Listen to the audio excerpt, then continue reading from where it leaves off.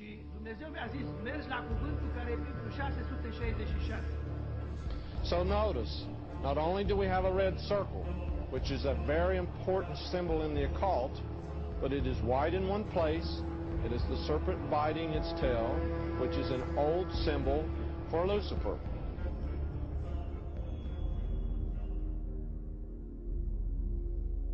This is Lucent Technologies. I have a little story behind this. A good crowd of Christian people are very informed about Lucent Technologies.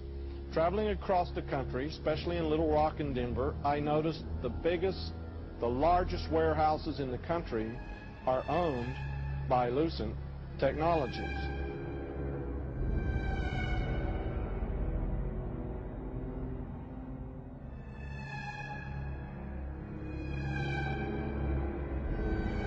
Everybody being chipped, all your money in those chips, and they control the chips, and they control people, and you become a slave, you become a serf to these people. That's their goal, that's their intention. How do I put it? It was like,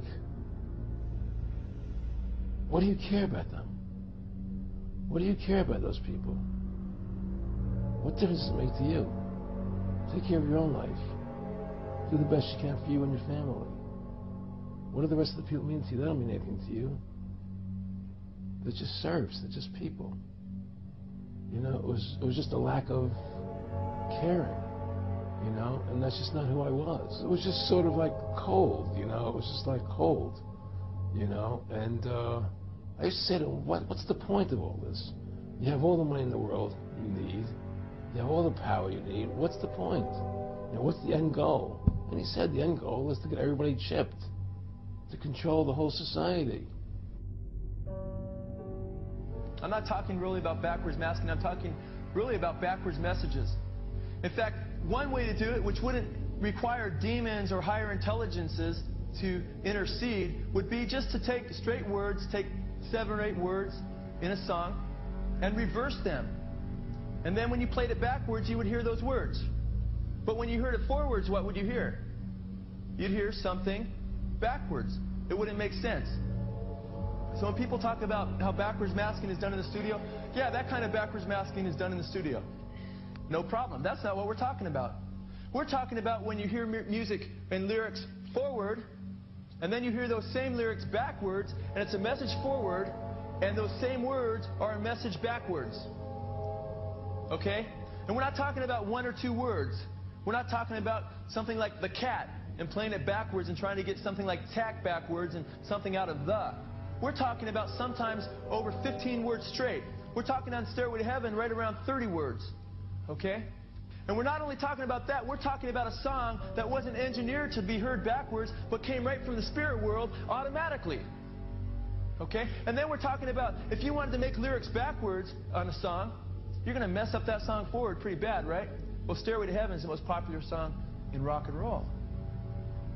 So this destroys any kind of argument that comes against it. And what destroys it more is the lyric forward often has everything to do with the lyric backwards.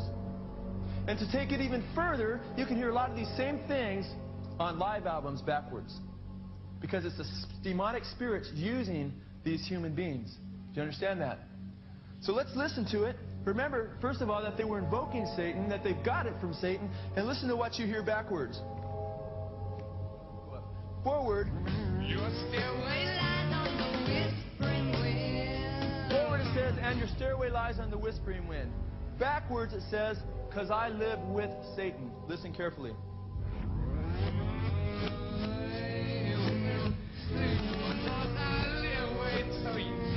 Raise your hands if you heard that. Quite clear, quite obvious. There's a lot more. Backwards it says, here's to my sweet Satan.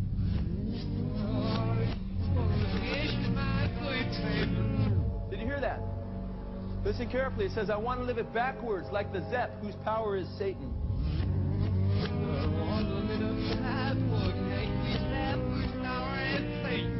Did you hear that?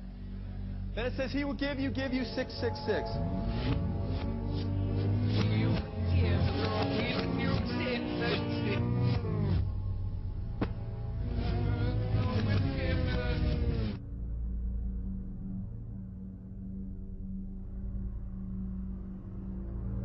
was that I got 7 years in which the devil would give me anything I wanted. He'd given me wine, women, song, dope, power, you name it, I'd have it. And then at the end of those 7 years, he got to kill me and take me to hell. What a deal.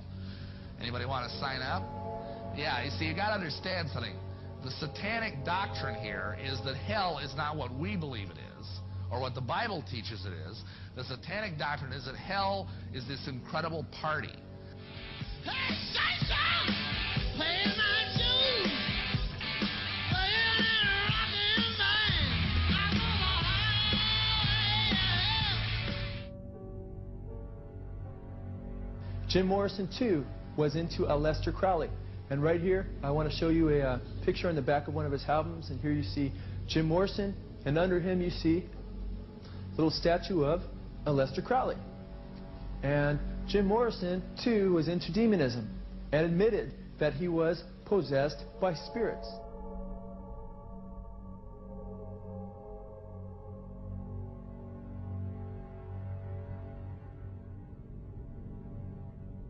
Also in the street plan of Washington, you find pentagrams.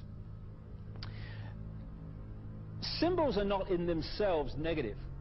The five-pointed star, the pentagram as we call it, it's not in itself negative. Just as the swastika in its original form is not negative, it was just a symbol of the sun. Other things too, probably. What the Nazis did, however, was take the swastika and turn it round to indicate the negative. It's what they call reverse symbolism in Satanism. So what they do with the pentagram, which is why it's become a satanic symbol, is to turn it upside down, so it's pointing down. Reverse symbolism. It's the same with the dove, Semiramis. To the general population, the dove equals peace, love, and all this stuff. Reverse symbolism, the dove equals death and destruction. You got the ancient gods, which were translated into God, which are worshipped by the religions unknowingly, most of them. Same with the secret societies. And the same gods, demonic entities as they're called in this case, that are worshipped by the Satanists, are the same gods that are worshipped by the secret societies and the religions. Unknowingly, in Satanism, it's knowingly. And these gods, these non-human entities, operate just outside the frequency range of human sight, what is known as visible light. It's so important for people to understand that when they look through their eyes, they're not seeing everything that exists in the space they're looking at. We call space anyway. You know, they don't use these pentagrams and stuff just for fun. I mean, some of them might, you know, the lower ones who don't really understand it, but the ones that are really involved, that understand the way reality works and how you can manipulate it, these pentagrams and these various symbols used in Satanism, like the reversed pentagram is the classic satanic symbol, and the circle around it. They are vibrational fields. That's why they do these rituals, and the entity can enter this reality, the range of visible light. In other words, what we can see within that vibrational field, and suddenly the gods appear. And these gods, as they're perceived, feed off human energy. They apparently are powerless except to the extent they can embody some person. The demons apparently are disembodied spirits looking for embodiment. The angels don't have that problem.